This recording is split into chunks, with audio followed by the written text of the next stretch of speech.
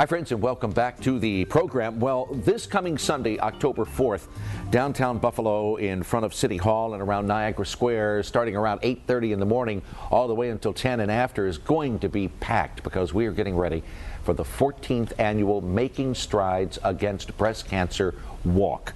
And this morning we're joined by JoAnn Harig, Special Events Coordinator, Director, really, I should say, for the American Cancer Society, survivor Rose Reichmuth, and I am joined by our own Bridget Blythe from Eyewitness News.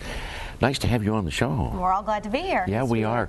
Welcome, ladies. Welcome. 14 years we've been doing this. Oh, well, this will be the 14th year. 14th year doing this walk in Western New York. Take us through the event on Sunday. Now, registration begins at 8:30, and then we start our onstage program at 9, and we do a countdown at about a minute to 10, and then everyone walks out. We walk down by the Naval Park and back into Niagara Square. It's the coolest looking thing because you got different teams. You don't have to be on a team, but you do get a lot of teams and different colored T-shirts. Yeah. Very powerful. And a lot of pink T-shirts, and everywhere you see a pink T-shirt, that represents a survivor.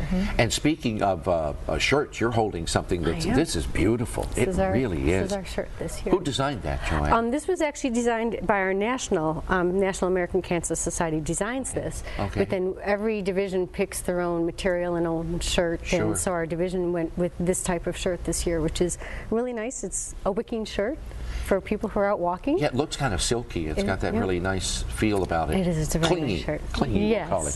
What's different about this event is, well, there are a lot of things that are different about it, but it's not a competition. It's not like a 5K race like when we do the Susan G. Komen Race for the Cure, which is another great event. This one is just sort of, we're all walking together, every stride, remembering people we've lost, people who are still fighting and looking for a cure. That's exactly it. This is more than just a walk. It's a walk to honor survivors. It's a walk to remember those that we've lost to this event or to this disease. And it's a way for us to raise funds so we can fund more research so that less people will lose the battle. And someday we won't walk for that. We'll walk just to remember those we had lost, and now thanks for a cure. Yeah, that day is the day we all pray for. Rose, tell us your story. Well, I'm a breast cancer survivor. I was diagnosed in 2000 and again in 2007. But I'm really walking in memory of my sister Bunny. Her name is Helen Dietz, and she was diagnosed at the age of 36, and then she passed away at 42. Oh, I'm so sorry. But we both did so much for the American Cancer Society. We went to all the programs and everything, and they were our lifeline. They helped us through a very difficult But you're a survivor. Yes, I am. Now, were your ailments different, or are they similar? Because of my sister's awareness when she was alive and everything, I knew what to look for. Okay. I just had a dimpling in my skin. But you know, she was 36 and they don't start recommending yearly mammograms for women till 40, but that doesn't mean we shouldn't be taking it upon ourselves to do self-diagnosis and things like that at home.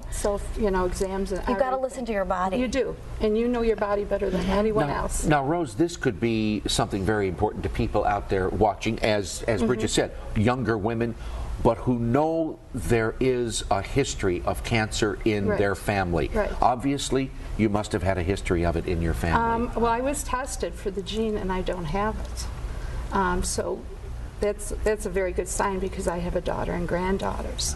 But just to be aware of your body and everything, and watch your diet, watch what you eat, exercise and everything. And as someone who's never had a mammogram, because I'm 28, is it something we should be scared of, or should we just embrace it as, hey, part of life, got to do it, got to be aware? I think the guidelines are the age 40, but if there is a history of breast cancer in your family, I would definitely. But is it a scary procedure? You know what I mean? No, not a mammogram. No. Because I feel like a lot of people brush it off. My aunt was diagnosed with breast cancer about 6 or 7 years ago, and she had been pushing it off, and it was when she was in the shower. Then she realized, I better not put it off. I better get in there, and sure enough, she had a mastectomy and everything. Really? Yes. How old was your Aunt Bridge? Oh my goodness. Or is your aunt? I'm sorry. Now she's in her mid-50s. In her mid-50s. Yes. When did this happen?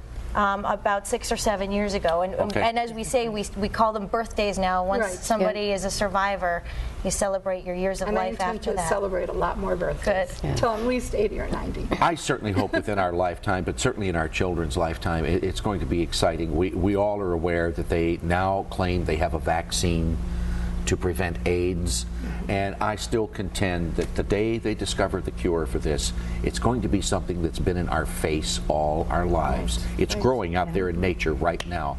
and we just don't know about it. And that's why people need to come to the Making Strides Walk.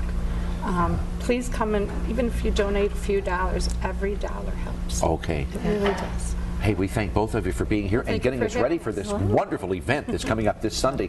And we want to remind everybody, Making Strides Against Breast Cancer, the walk is this Sunday the 4th, and it starts at Niagara Square right here in downtown Buffalo.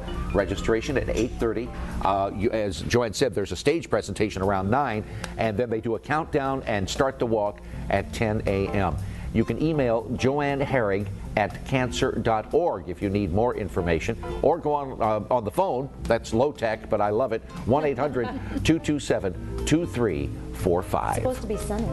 Yeah, going to be a nice day. Be a great day. Promotional consideration for the preceding segment provided by the American Cancer Society.